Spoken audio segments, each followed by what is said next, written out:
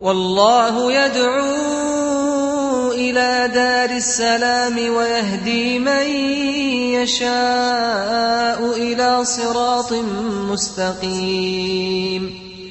Islam is for every race. Welcome to this week's edition of the Beauties of Islam. I'm your host, Yusuf, and for the next few minutes we're going to be talking about one of the many beauties of Islam. And you can visit our website on the internet at www.beautiesofislam.com to watch programs like this and learn more about these beauties of Islam. Today I'd like to continue talking about our relationship with our Prophet Muhammad, peace and blessings be upon him. In previous episodes we've talked already about the other prophets such as Noah and David and Sulaiman, Abraham and Moses, and also Jesus Christ, peace be upon them.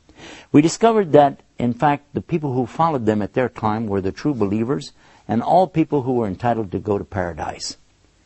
Likewise, Islam is teaching us that today those who know and understand the message that came with Prophet Muhammad, peace be upon him, and follow him will also receive the same salvation, the salvation of going to paradise.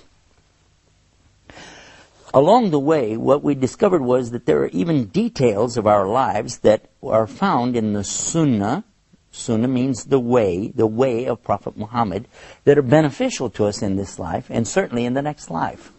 We found that in the Quran the teaching is to obey Allah and obey His Prophet, that He is the example for all of us. He's the mercy to all of the worlds, and also He's the example to mankind to know how to live, how to act, even how to die. And that's what I wanted to speak about today, is this concept of knowing how to live and die. Allah tells us in the Quran that we were created in the very beginning inside of our mothers from something called an alaq. And these were the first verses, the first words actually, that came of the revelation. The Prophet Muhammad, peace and blessing be upon him, was about 40 years old at the time, and he was in a cave meditating near Mecca, in a place called Jabal Nur, or the Mountain of Light. And then the angel came to him, the angel Jibril came to him. This is Gabriel in the English language. And when he came to him, he commanded him in the Arabic language, Iqra!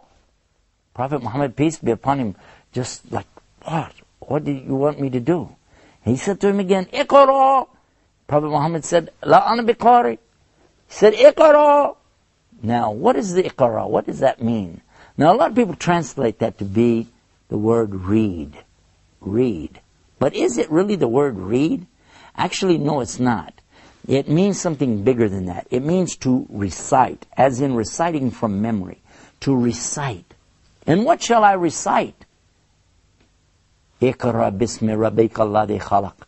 Khalaqal insana min alaqa. Iqra wa rabbuka al-akram. Alladhi alama bil kalam. Alamal insana ma lam yalam. And the meaning more or less to the English language is saying that recite in the name of your Lord, who created the human being from a leech-like clot of blood. And that's exactly what we find today is the beginning of a human being. He starts out like this little teeny clot of blood shaped like a leech inside of his mother, inside the raham of his mother, the place of mercy. Recite in your Lord is so generous, who taught man how to use the pen, taught the human beings what they didn't know. And who is this? This is the Lord of the worlds who is speaking to us via this conductor, which happens to be the angel Jibril. Now, when Prophet Muhammad, peace be upon him, comes, he has the revelation and the people are listening to what he's saying, but at the same time, his life itself is an example for us. Consider this. Here are some of the things that he lived. He could preach if he wanted to, but how about live it? So many times we hear people talk the talk, but we don't get to see them actually walk the walk. We hear preachers, for instance, today telling us about not having sex until marriage, and then we find out some of these preachers themselves are doing these things. Now, what kind of an example does that set for our youth? Certainly not anything I'm impressed with. You either. We hear people speaking about a lot of things, but they don't live up to it. The Prophet Muhammad, peace be upon him, on the other hand, I want you to listen to this. He never ever even had a date with a girl, much less even kiss any girl, until he got married at the age of 25 years old. He himself was a virgin, and he married a lady who had been a widow. Her name was Khadija radiallahu anha. That means, may Allah accept from her. She was the first to believe in him as a prophet, and she was the first to support him in his efforts as a prophet. And do you know he was married to her for all those years until she passed away, and he never even looked at another woman. So much so that this is one of the parts, it's a good example for us as men, Muslim men today, that we don't consider anything other than marriage to a woman, and when we're married to her, we don't consider anything else with any other woman. And that's the teaching of Islam, but he lived the example to show it to us. People often want to criticize our Prophet Muhammad and talk about, well, he had so many marriages. But in reality, I'm going to tell you something. It's not like marriages that people think about today. Today, marriages are a matter of convenience to people to get what they want for themselves, their own gratification. It's true. And a lot of people don't even bother to get married to get their gratification, and you know what I'm talking about there. But in Islam, it was always forbidden, and still forbidden today, for a man or a woman ever to have a relationship outside of marriage. If a man is married, he can have all the relationship he wants with his wife, and she with her husband, as much as they like, within certain limitations. How beautiful that relationship is. But never, even as a joke, should Muslims even consider something about doing anything outside of marriage. And Prophet Muhammad, peace be upon him, was the best example. Now let's talk about his marriages. He only had one wife until she passed away. And then he took a wife who was an older woman that other people maybe didn't want to marry her. She was a very big lady, but he married her. He married a woman who was very old, beyond the age of even having a desire for men, but she needed somebody to care for her, to take care of her, be responsible for her. And he accepted that responsibility. He was offered the marriage of his best friend. His best friend was offering him marriage to his daughter when she was very young. And when we come back from the break, I want to talk about the marriage of Prophet Muhammad, peace be upon him, to his wife Aisha. Stay right there. I know you're going to want to hear this when we come back with more about the beauties of Islam. Islam is keeping up the pace. Islam is for every race.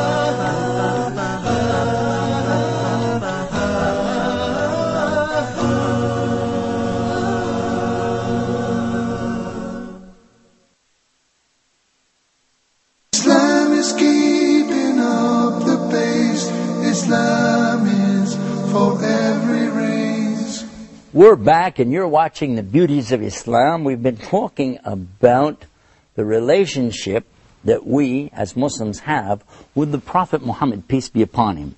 We've discussed how he's the example for us, and we particularly talked about sex life, and we were saying that the Prophet Muhammad, peace be upon him, had never ever engaged in anything like this except in legal marriage to his wife. We left off in the last part of this episode talking about his marriage to Aisha. I'm sure many of you want to know about this. This is the famous story that many people have twisted way out of shape, and certainly something for us to delve into. And I want to at least briefly touch on this subject. People have accused the Prophet Muhammad ﷺ, peace be upon him, of some very illicit actions, especially with regard to this topic. So let us examine exactly what it's really about. First of all, the teaching that we have comes from Aisha herself. Now, all we know about her age is what she said herself. So the first thing we would ask you is, do you believe her? And if you said yes, do you believe her in everything she says or just some things? If she was going to testify in a court of law, would you accept everything she said? Because we would. We'll be the first to accept what she said. But do you know what it was she said? Actually, here's how she presented it. She said she was outside playing in the dirt with her toys, with her friends, whatever.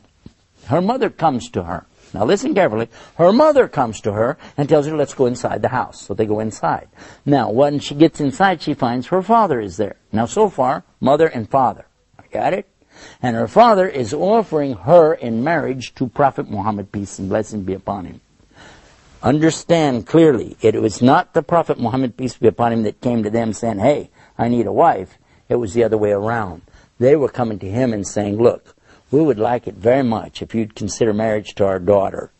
Because this was known to be a custom of the tribes at that time to offer their young daughters, even when they were first born, to offer them in marriage. That when the child is old enough, take the child and that's your wife.